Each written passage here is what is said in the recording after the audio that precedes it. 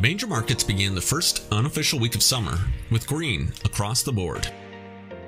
The greatest gains were in the Dow Jones, along with the MSCI World Index, as the NASDAQ Composite was the lowest performer for the first time in recent memory. The value side of the style box continued to outperform its growth peers at a capitalization level. But unlike the week prior, last week's top performing style box was mid-cap value. The gains were fueled by positive commentary from CEOs of a number of banks, which helped the financial sector to be the top performer for the week.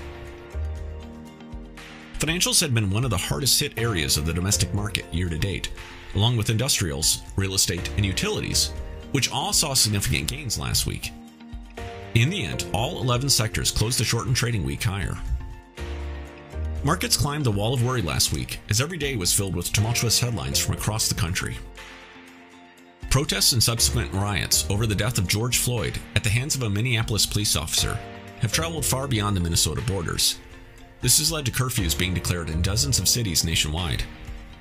This, of course, has all taken place within the fallout of the COVID-19 pandemic.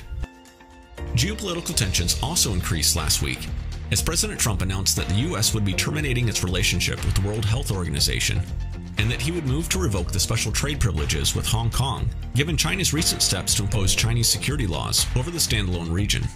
Lastly, the Trump-Twitter feud reached new heights when the social media giant decided to label one tweet as misleading and another as glorifying violence. This served as the final straw for the president, leading to an executive order on Thursday that calls for revisions to Section 230 of the Communications Decency Act. This could have significant impact to social media companies, as up until now, they have largely avoided liability for users' defamatory or problematic posts due to being viewed as a platform. However, Twitter's actions of adding labels to the president's tweets could be argued as stepping beyond serving as a platform and operating as a publisher, which could cause the company to face liability. This news weighed on the communication sector and ultimately the overall market, as Thursday reflected the only down day for the holiday shortened trading week.